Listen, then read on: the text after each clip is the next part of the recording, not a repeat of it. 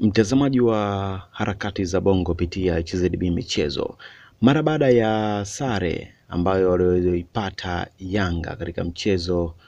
waliocheza dhidi ya Mbeya City katika mchezo ambao ulipigwa katika uwanja wa Taifa jijini Dar es Salaam, huku wekundu Msimbazi Simba wao mchezo wao wakiwa wameshinda kwa mabao matatu, ushindi mnono dhidi ya katamiwa wa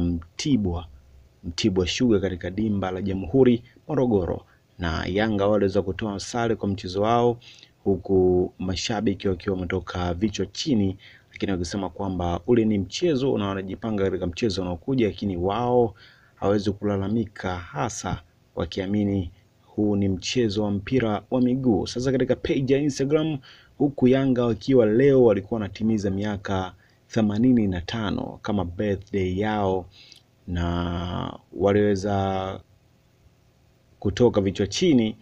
na kama wangepata ushindi basi wangesherehekea vizuri sherehe yao. Katika page ya Instagram ya Haji Manara kama kawaida aweza kuwapiga dongo na kuweza kusema kwamba happy birthday Gongoazi aka Kwasukwasu aka Mbute Mbute, hongereni kwa hii birthday mliobadilika tarehe kila mwaka, kama baadhi ya wacheza filamu wetu wa kike machampion wa nchi tunawatakia kila mnalostahili kupata. Ameweza kuweka alama ya kuweza kuwashukuru, na ikiwa kama amewapiga dongo tani wao Yanga kwa kuweza kuharibu siku yao kwa kuweza kupata sare dhidi ya Gonga Nyundo wa jiji la